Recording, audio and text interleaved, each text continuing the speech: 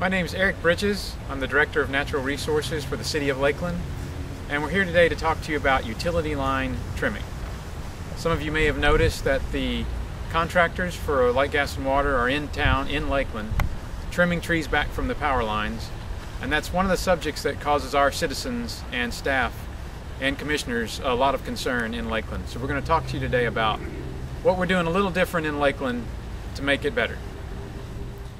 So the reason we want to try and do utility line trimming differently in Lakeland is because in Lakeland we're proud of our natural resources and we want to take this seriously and manage them properly. And we have a natural resources board that's voted on the issue and asked the utility company to prune properly, and our board of commissioners supported that and passed a resolution asking the power company to do proper utility line trimming because it's good natural resources management. Okay, so the way it's been done in the past has been topping and stubbing, is what we call it, stub cutting. And that's where the cut is made on the tree at a random point, and the tree then has to grow vigorously back toward the line.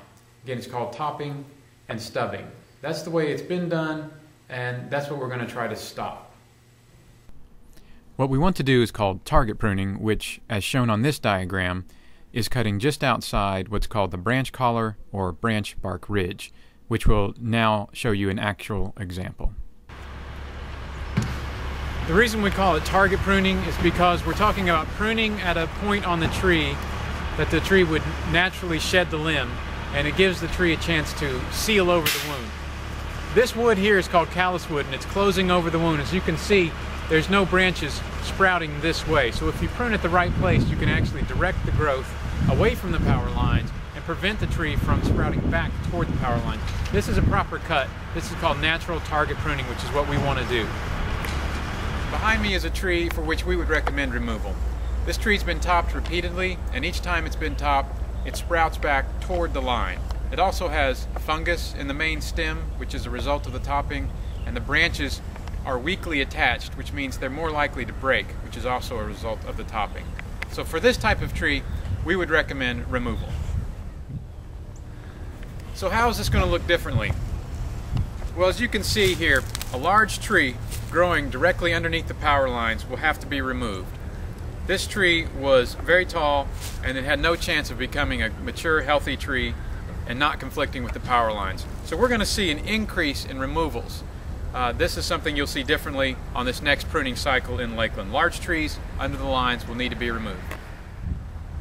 So here's a situation where you want to plant a small maturing tree, a tree with a mature height of less than 20 feet. Good examples would be redbuds or dogwoods. So in this type of location, don't plant a tall tree directly under or near the power lines. So in summary, how this is going to look different for the City of Lakeland, we'll have more removals like this and less topping like that. So as you can see, we're trying to do it differently in Lakeland.